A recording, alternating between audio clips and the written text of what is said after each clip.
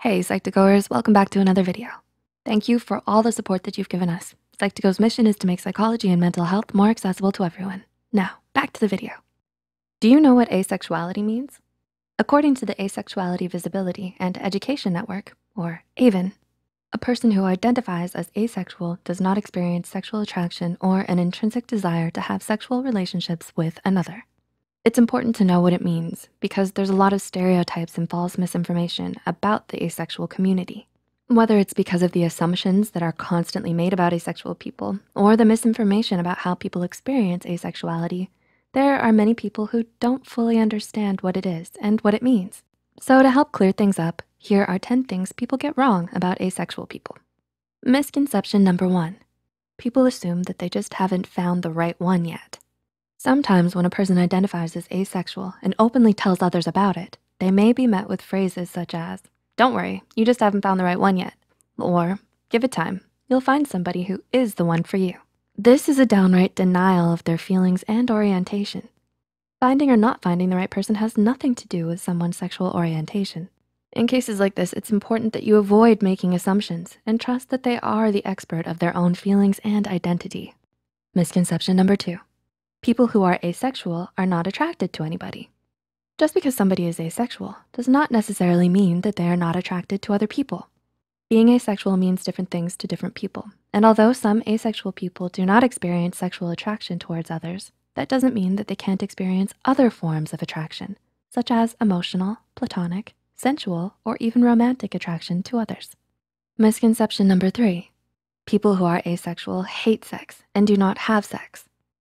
Not having sexual attraction and hating sex are two different concepts. The asexual community isn't anti-sex, but rather they do not feel sexually attracted to anyone. Some of them have sex, some masturbate, while others might choose to not have sex at all as they are repulsed or uncomfortable by it. Some may also express their intimacies in other ways with each other. Misconception number 4, asexual people are celibate or abstinent. Many people falsely think that asexuality is the same thing as celibacy or abstinence. So let's be clear on definitions. Abstinence is the decision to not have sex. This is usually temporary or changeable. For example, you might abstain from sex until marriage, or abstain during a difficult period in your life until you feel better. Celibacy, on the other hand, is about deciding to abstain from sex, possibly for religious, cultural, or personal reasons, and it's often a lifelong commitment. Abstinence and celibacy are choices, whereas asexuality isn't. What's more, asexual people might not actually abstain from sex at all. As mentioned earlier, some asexual people do have sex. Misconception number 5, asexual women do not get periods or do not have a uterus.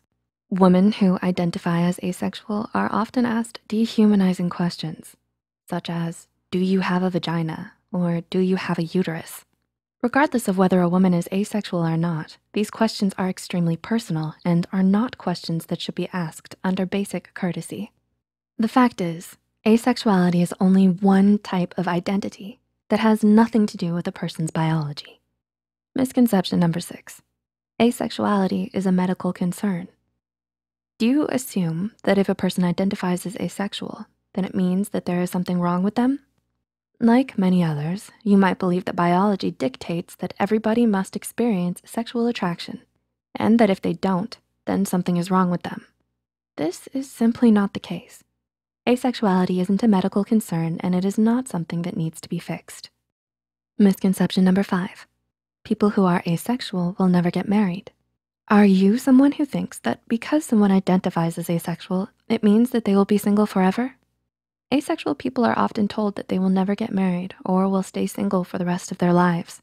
But being asexual has nothing to do with the desire to get married. If they have a connection with another person, then there is no reason why they would not or should not be allowed to get married.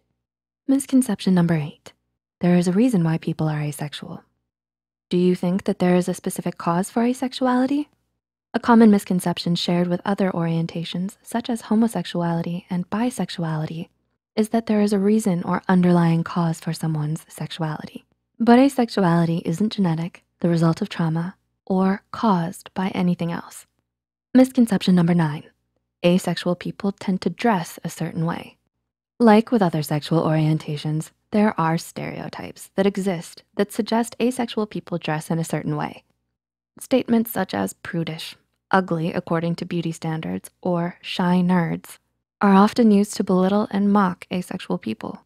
But the fact of the matter is that being asexual has nothing to do with your attire, the jokes you crack, or how you behave. And misconception number 10, all asexuals experience no sexual attraction at all. Not everything is black or white.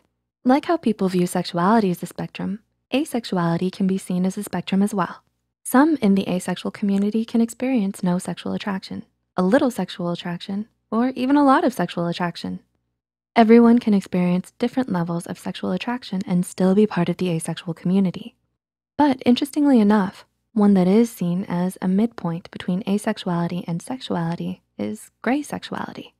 Gray sexual people rarely experience sexual attraction at all, or they experience it with very low intensity. Did you learn something new about asexuality? Let us know in the comments below. If you found this video helpful, be sure to like, subscribe, and share this video with someone who might benefit from it. And don't forget to hit the notification bell icon to get notified whenever Psych2Go posts a new video. The references and studies used in this video are added in the description below. Thanks so much for watching, and we'll see you in our next video.